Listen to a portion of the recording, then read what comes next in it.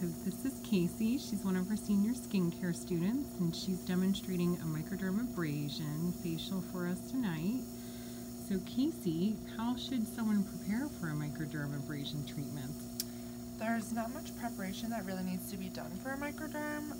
The only thing that we ask for your sake is just to avoid any type of retinols, alpha hydroxy acids, stay out of the sun for at least 48 hours, and waxing to avoid it for at least 48 hours before your treatment, just so that your skin isn't too sensitive for the treatment. But other than that, there's not a lot of prep that needs to be done.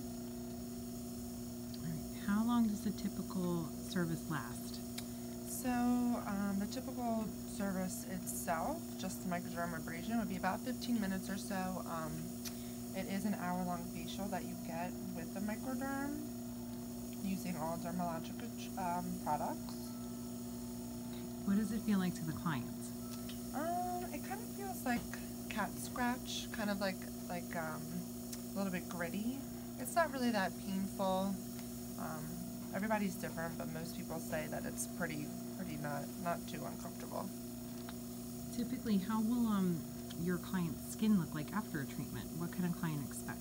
So the client can expect to have an immediate glow after the treatment, because you're removing all of those dead skin cells. So their skin will definitely be nice and glowy and fresh and smooth. Now there is a chance of a slight erythema, which is just a little pink redness to the skin. That's totally normal.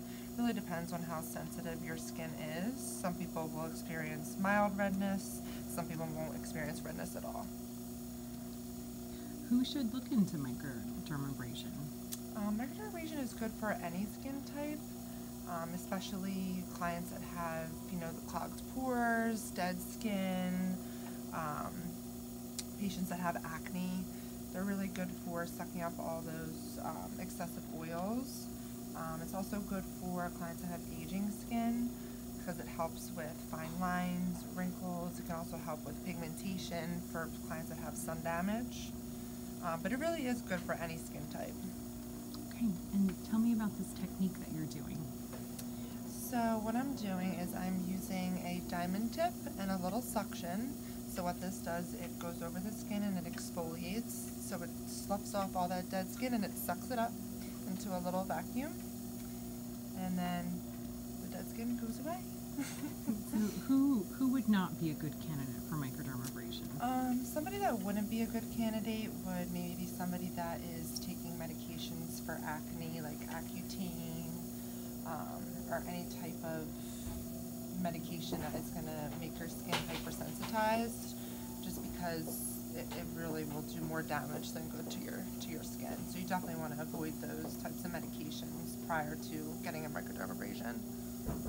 Okay, all right, thanks. Anything else we need to know about microderm?